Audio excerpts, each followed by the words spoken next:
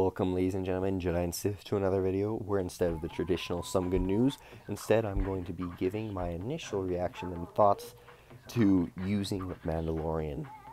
These initial video clips are going to be from the Galactic Bounty events, specifically the Rebel Officer Leia Organa mission and Visas Mar mission. Now these recommend a level of Gear 9. My bounty hunters are Gear 8 in Bosk, Jango, and Grief. Mando's Gear 10 and Boba's Gear 9. I have completed both of these events before. Both were 2-star completions, but I needed to use the best mods on my bounty hunters, so I had to transfer all my mods over to the bounty hunters even to complete these missions. And just with Mando and Grief, I was able to actually complete these without much difficulty. This is the second time for the Rebel Officer Leia event, and the first time I was able to 3-star it, which I had not done before. And this time I unfortunately lost, I believe, Grief Karga or Bosk near the end, but otherwise it is a very good run, and I'm going to get into some of the benefits of using Mando. First, Boba Fett, and Jango instantly start with a buff at the beginning of the game, which means whenever they score a critical hit, the buff and the critical hit contribute to the contract without having to gain buffs from anything. They already have it because Bounty Hunter Resolve is considered a buff. And also Grief Karga at the start of the encounter has Stealth, which is very helpful in allowing him to then again have that buff and score a critical hit, which contributes to the contract so much quicker. And Bounty Hunter Resolve triggers there, which is so helpful since all 3 of them have it, that you really don't have to worry about one of them dying. They'll just come right back and you'll take care of everyone else. Second, that big stun from Bosk and the all-in attack from both him, i.e. Bosk, and Grief Karga are so helpful in triggering that contract, because with Grief Karga he gives buffs already, especially if that assist is completed. And when Mando, Jango, and Boba all have buffs and attack in that group swarm, it counts towards that contract yet again, and you're able to trigger it so fast. Just you can get it within 1 or 2 matches. In this one I believe it's 2, but you pretty much get it instantly. Next, the AoE from Boba Fett is so helpful because look how many critical hits we scored there, and because he has the buff of Bounty Hunter's Resolve, all count to Mando's contract. So you can get 5 critical hits with the buff, and that's 5 out of the 20 that you then need to get. And so 4 of those and you instantly get a contract triggered. This also applies to Boba Fett's Flame. As you can see here, those were critical hits, which again apply to Mando's contract because of Bounty Hunter's Resolve on Jango Fett. At this point, I'm looking at Grief's abilities because I want to regain some protection, as right there, because whenever a buff is gained, they recover protection from his unique ability, which is only an Omega. Now here is a bit difficult not to use Mando's ability because of all these guys taunting, but fortunately, Grief has counter chance built into his kit, and so he is able to daze one of them, so I wasn't too worried about going after them and attacking that unit.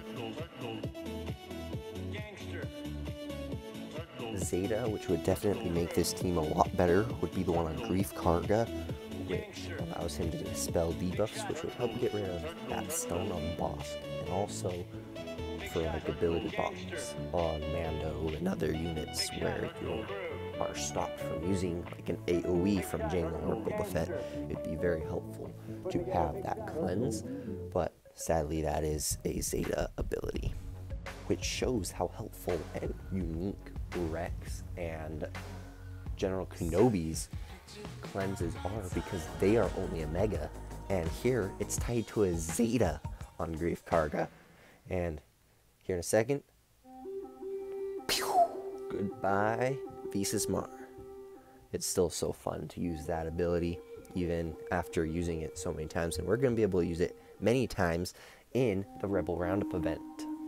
Now, right off the bat, we are going to try and use as many AoEs as possible so that we can then start racking up those critical hits. And as you can see, we got 1, 2, 3, 4, 5, and eventually we're going to get rid of Baze here with Grief, and when Boba Fett gets his turn, we'll use his AoE as well.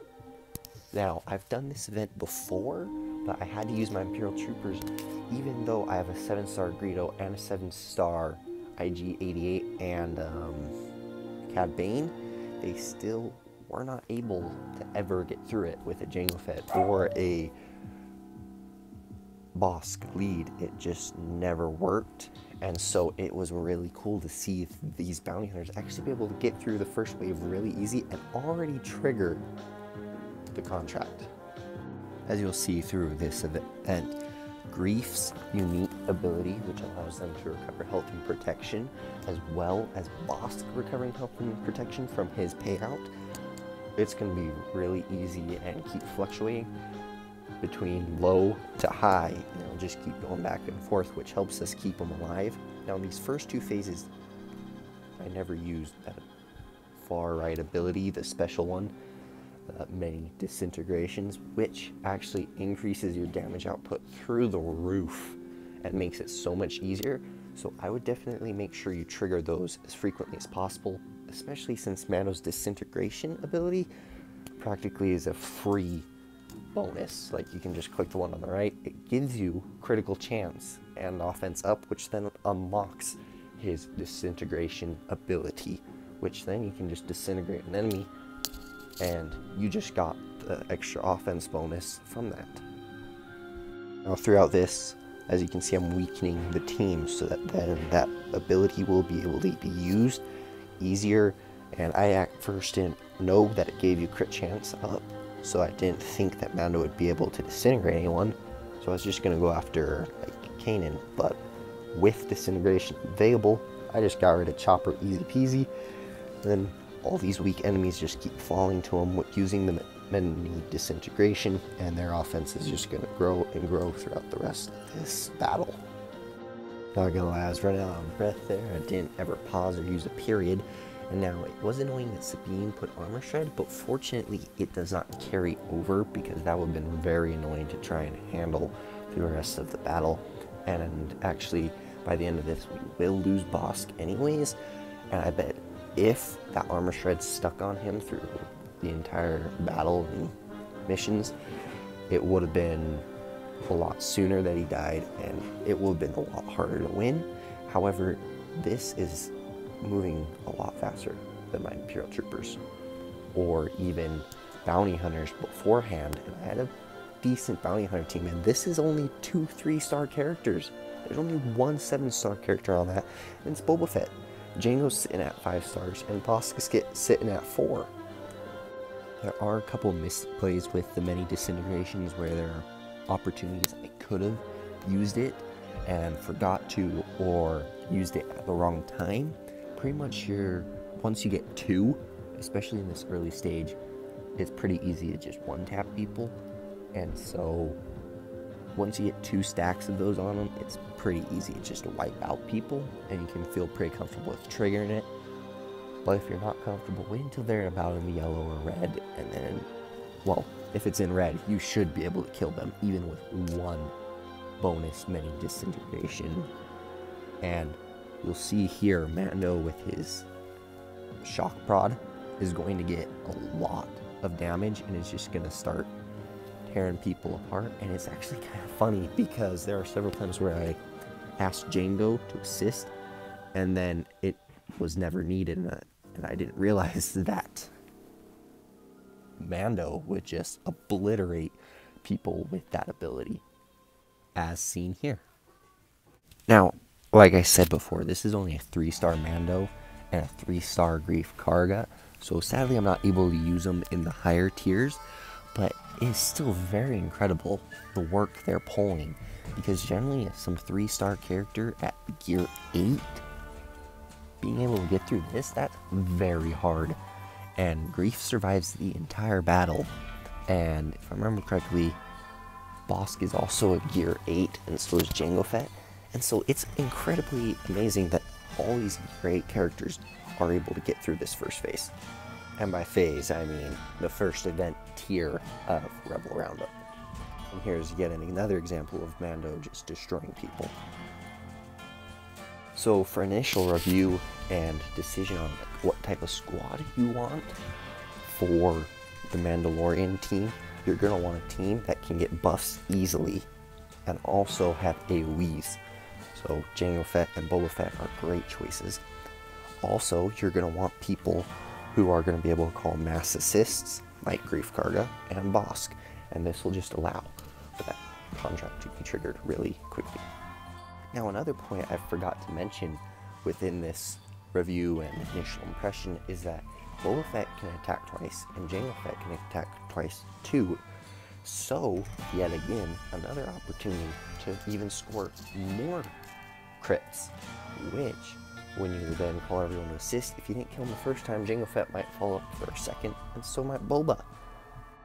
Now, because I've used the many disintegration abilities so many times, these stacks of disintegration, that's what I'm going to call them, have increased their damage to a point where you can just blow people away like what Jango Fett just did there, and we just start getting rid of pretty much all these pesky rebels, and it doesn't take long at all to kill off Commander Luke and his surrounding teammates, which, when I use my Imperial Troopers, I have to save General Veer's